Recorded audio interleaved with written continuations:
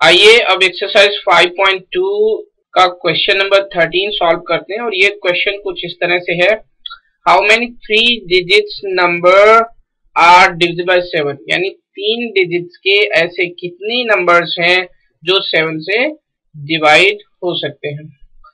तो हम जानते हैं कि सबसे छोटा 3 डिजिट नंबर जो कि 7 से डिविजिबल है वो है 105, और नेक्स्ट टर्म होगी 112, इसी तरह से 119, और लास्ट 3 डिजिट नंबर जो कि 7 से डिविजिबल है वो है 994। तो ये हमारी एपी है, और इस एपी में हमें ये बताना है कि कितनी टर्म्स हैं। तो आइए सबसे पहले इस एपी का जो फर्स्ट टर्म है वो कलेक्ट करते हैं, वो है 105।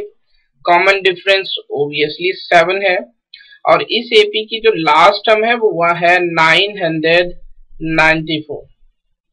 तो अब हम जनरल टर्म का यूज करके इस एपी की जो इस एपी में कितनी टर्म्स हैं वो इजीली कैलकुलेट कर सकते हैं।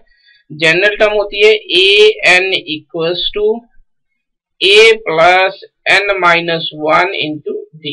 यहाँ पर हम देखते हैं कि ए जो है वो है 105, एन मालूम नहीं, डी की वैल्यू मालूम है 7, और ए एन जो है वो है 994। इसको हम सॉल्व कर सकते हैं इस तरह से, 7n माइनस 7, यहाँ पर है 105, यहाँ है 994। इसको अगर कैलकुलेट करें तो ये होगा 7n equals to 994 plus 7 minus 105, और 994 में जब हम 7 को ऐड करते हैं तो होगा 1001, यहाँ पर है माइनस 105,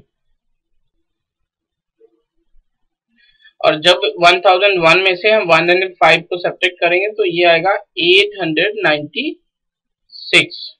तो जो 7n है वो इक्वल है 896, तो n इक्वल है 896 ओवर 7। 7 से हम 896 को डिवाइड करेंगे तो आएगा 128। तो इस एपी में जो टोटल नंबर ऑफ टर्म्स हैं वो है 128। तो हम यहाँ पे लिख सकते हैं, so there are 128 3 digit numbers which are divisible by 7. This is the solution of the question. Thank you.